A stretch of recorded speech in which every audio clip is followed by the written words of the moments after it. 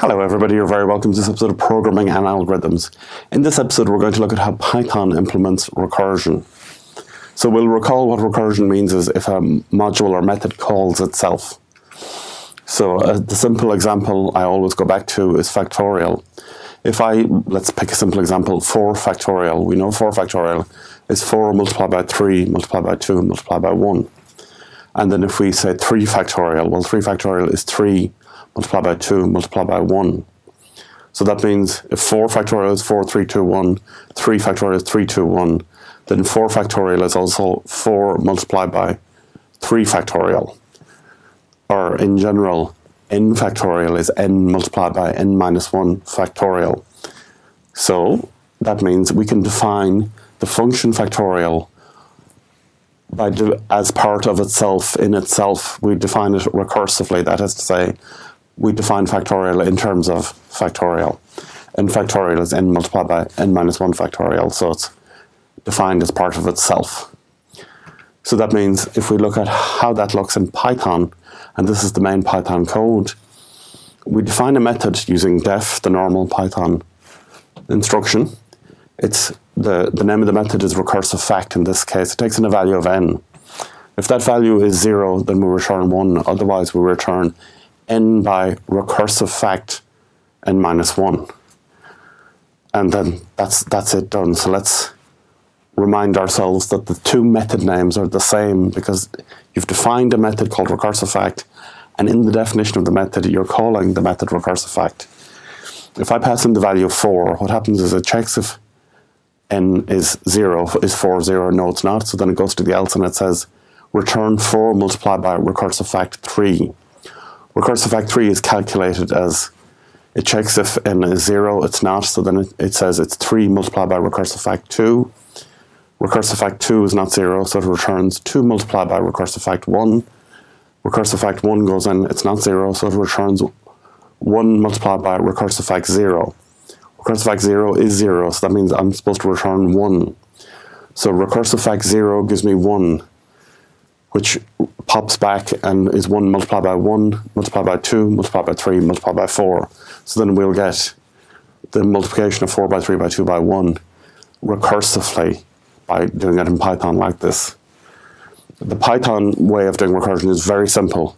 You just call the method and then later on you use the same method name again. It's a very effective way of doing recursion. It's almost exactly like the pseudocode, in fact. And our main program would just be something like this: get a value from the user and then print out recursive fact of that value. That's all we do. So if they type in the value 10, it calls recursive fact for the value 10. And then that'll print out 10 by 9 by 8 by 7 by 6 by 5 by 4 by 3 by 2 by 1. So that's easy peasy. The Fibonacci number sequence, which we'll know from the Da Vinci Code and other places, is 1, 1, 2, 3, 5, 8, 13, etc. I was reading an interesting article recently which said if you need to convert miles to kilometers, the Fibonacci number sequence is a handy way of doing it. So we know that if you want to know how many kilometers in a particular number of miles, find the nearest Fibonacci number to the number of miles, and then the next number in sequence will be the number of kilometers. So for example, if the number of miles is 5, the next number in sequence is 8, so 5 miles is 8 kilometers. 8 miles is about 13 kilometers, 13 miles is about 21 kilometers, 21 miles is about 34 kilometers, 34 miles is about 55 kilometers, and so on. So that's handy, a reason for the Fibonacci number sequence. Anyway, if I want to implement in Python a recursive version of the Fibonacci number sequence, I declare a method just by saying def recursive fib, and then I check if the value input is either 1 or 2. So the first Fibonacci number is 1, the second Fibonacci number is 1, the next is 2, the next is 3, the next is 5, the next is 8, the next is 13, and so on. So if the number I input give me fib number 1 or fib number 2, I just return it's the number 1.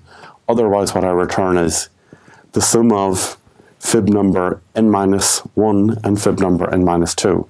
So that's exactly correct. That's the definition of Fibonacci. It's the sum of the previous two numbers in the sequence.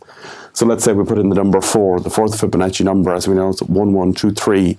It's number 3. So if we take in the number 4, we return the fib of the third plus the second. We calculate the third as being the second plus the first, and we calculate the second as being the first plus the second. So then we get to the fourth Fibonacci number the same way as factorial. And our input program is exactly the same as the factorial input program. We just ask the user for a value, and then we print out recursive fib of that value, and that'll do the calculations for us. So this is a really simple way of doing recursion, and we like Python because it does that. We'll remember for converting binaries to decimals, all we do is continuously divide a number by 2 and then look at the remainders, and that gives us the binary string for that value. So if we do that in recursively, we'll create a method by just going def dec to bin, and then we take in a number. If the number is 0, then we just say, or less than 0. If it's less than 0, we say it has to be a positive number.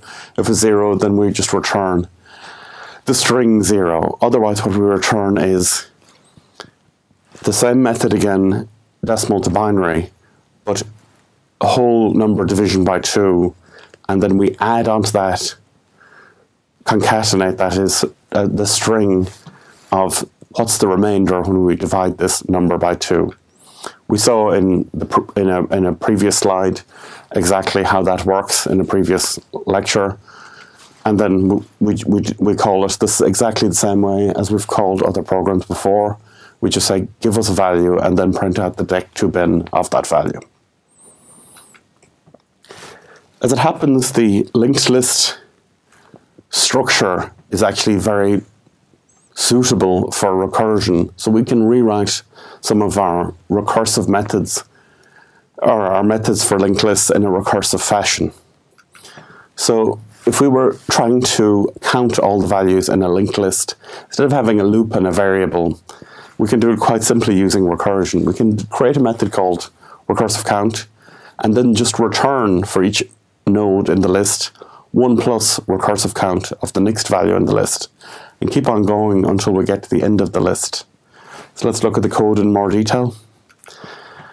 Recursive count, if there's nothing in the list, just print out 0, or otherwise just keep adding 1 to recursive count of the next element in the list. Keep on going until current points to 0, and then we've reached the end of the list, and then we're adding on 1 for each element, each node in the list. So this gets rid of having to have a loop. All we do is keep recursively calling the same program for each value in the list, and as long as current.pointer doesn't get to the end of the list, when it does, that'll have current equal to 0, we'll return 0, but it'll be +1, +1, +1, +1 for each value, each node in the list. So that's a funky recursion for linked lists. If we want to print out each value in the linked list, all we do is, it's almost exactly the same. We have a method called recursive print, and we keep calling recursive print with the next element in the list, current.pointer, and just print out the current value. So print out the current value, then visit the next element of the list, print out that, then visit the next element of the list, then print out that, then visit the next element of the list.